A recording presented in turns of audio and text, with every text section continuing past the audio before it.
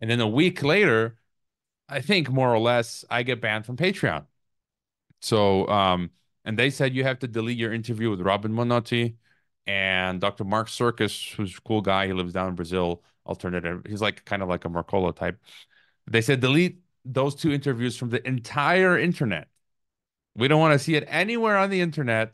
And if you don't do that, you sorry, we can't. You're terminated from Patreon. And so it just remained frozen like that until last year. And it had been in its frozen state until the last year, and I just terminated the account because I couldn't use it. It said under review.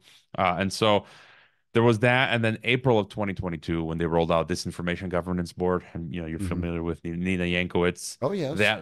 That week, I got banned from PayPal, and it was Consortium News, Mint Press News, myself, and I think Caleb Maupin, who does work for RT, and I got a message from Kim Iverson. She covered that on The Hill. She showed my screenshots with my name and Geopolitics and Empire. And then that was right before she left The Hill. And then Matt Taibbi, I got a DM from him asking me about it. And he mentioned that in his Substack. And then later I realized, Mike Benz, a lot of people are familiar with Mike Benz. Yeah.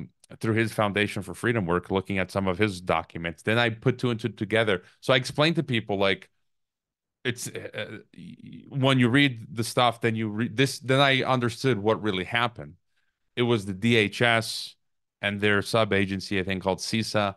Hmm. DHS told PayPal to ban us, and that's why when I log into my PayPal, it says you're a risk.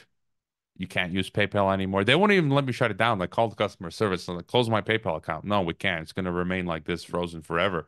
Like what the heck? And then you realize it's political persecution. So they can't say you're a political risk because that would ruin the facade that America's a democracy and liberty. And so this is like fascist, Nazi Soviet style stuff. And so Hmm. they say, oh, you're just a risk.